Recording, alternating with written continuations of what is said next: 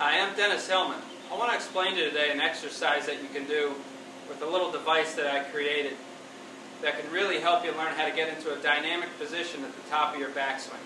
It's one of the most important things to learn in golf, and I think a lot of people have difficulty understanding how to get into that position because there are different forces at work. We want a nice centered coil with the body, but we also want to maintain width and structure with the lever system, the arms and the golf club. And those forces aren't really working in the same direction, and I think it makes it a little bit difficult to grasp.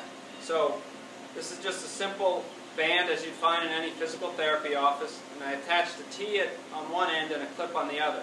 So the T goes into the hole in the butt end of the grip, and you push all the way down, and the clip, you just clip onto your belt buckle, okay, and you're connected. So as you can see when you set up, the butt of the club is only a few inches away from your belt buckle, and it's pointed right at it. What we want to do in the backswing is stretch the distance between those 2 points as much as possible. I believe that's what Ben Hogan did probably better than anybody. So a lot of average golfers, as they go back, they'll slide the hips, okay? Slide the hips this way, and they don't get nice width, so you don't really stretch this band very much. Ideally, what we want to do is have a more centered turn. You're going to feel right here that the band starts becoming taut. So as you can see, I have a centered turn, and I keep these hands out away from me. Okay? So I have nice width and a good centered rotation. You'll see I have a slant or a lean on the back leg, just like Ben Hogan did. Okay?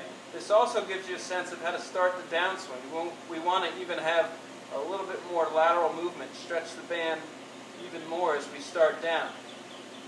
So it's really a great way to work in the off season. If you don't have the flexibility to get into that position or anywhere near it, this can really help you learn how to get your body into that position in a golf-specific way.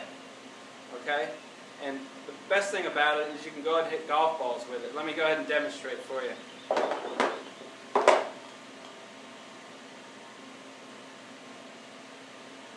So I'm going to take it back. I'm going to stretch here.